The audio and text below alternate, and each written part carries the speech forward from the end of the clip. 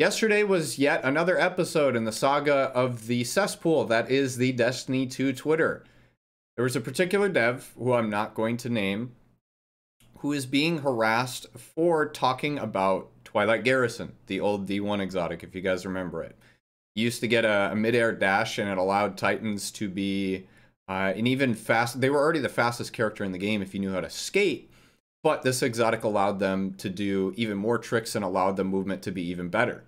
So the Twilight Garrison was literally the crown jewel on top that made Titan what it was for Destiny 1 and why everybody loved it so much.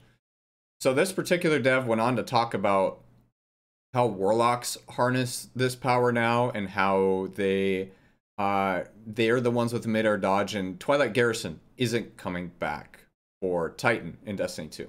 That's basically what they said straight up.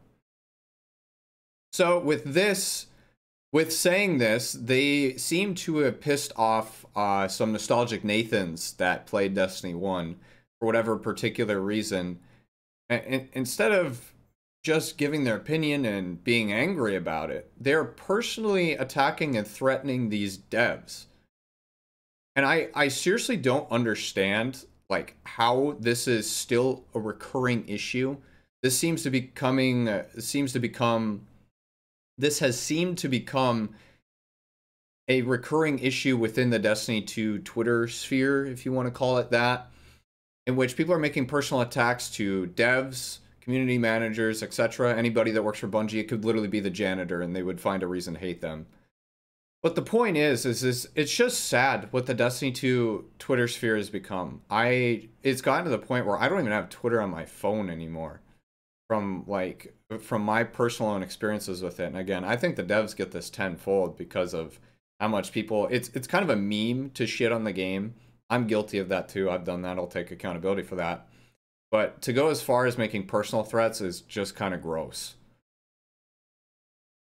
And I really do think Bungie needs to put their foot down in some shape or form, in which they shouldn't just be blocking these people. These people deserve to be permabanned if they're making personal threats to the devs. There's a difference between giving your opinion on the game and being banned for that, and making personal attacks and being banned for that. Like, obviously you should never be banned for giving your opinion on the game, no matter how good or how bad it is, but like, it's just too far. It's too far.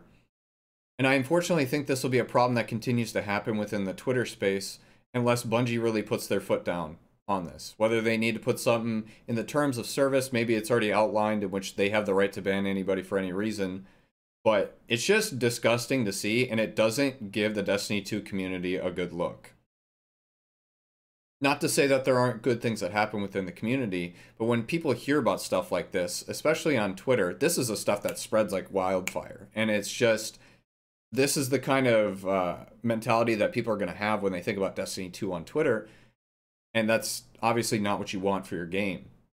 So the even crazier part to me is that this story is like narrated through these people's heads that attack the devs, that there's like one dev or person at Bungie in particular that like runs the whole show. They think there's like one person in charge of choosing what exotics are in the game, what the sandbox changes are, future DLCs. Like, that's just not how that works at all. And this is coming from someone who is very critical of the game. I've had my good takes, I've had my bad takes, trust me, because I've been blocked by devs without even saying a single word to them. Never made any personal attacks to dev. I give my honest opinions on the game. Sometimes I get a little bit heated and a little bit overboard because I'm very passionate about the game and I love it. But there's obviously a line to be drawn, and I don't understand what is so hard about figuring out how not to cross that. But Bungie, you need to put your foot down and start permabanning these clowns.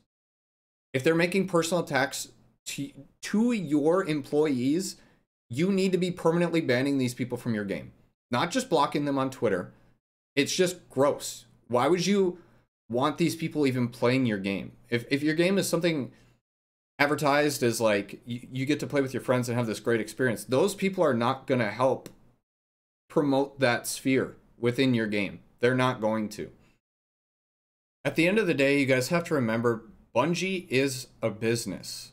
They have employees with families to feed, and they're not going to get everything right. they're going to operate as a business and what's best for them, which doesn't always reflect in the best changes for the game, in my personal opinion. And I totally understand, like, not everything you do or say is going to make people happy. And this is coming from someone who's had plenty of personal attacks, especially over oil glitching. If you remember that, I've had my life threatened more than a few times over swapping weapons in a video game. And I will say that it didn't really feel like anybody had my back when that happened, but I know how it feels to be there. And it's not cool, but you need to put your foot down, otherwise those clowns are going to keep coming back. The one mistake besides not putting their foot down that I think was made here is that all the tweets were deleted from the account, including the ones about Twilight Garrison. This was a mistake because that lets the haters feel like they won. So that just further encourages them to do stuff like this again. I know it sucks getting a ton of negative tweets towards you, but the best thing you can do is literally just delete Twitter off your phone or close it. Like, just act like it doesn't exist. Waking up, showering, sitting down at my desk and opening Twitter to another Destiny dev being harassed, and that's the only thing going on with the game every day, is probably one of the most depressing things ever, and doesn't make me want to tweet about the game, I'll tell you that. People need to stop being nostalgic about Destiny 1 stuff. Let it be what it was. It's the game it was because it was what it was. Not what it needs to be for Destiny 2. It's its own separate thing. Anyways, to the dev who got harassed, I'm terribly sorry that happened to you. If you want a game, hit me up. If not, no worries. Thank you guys for watching.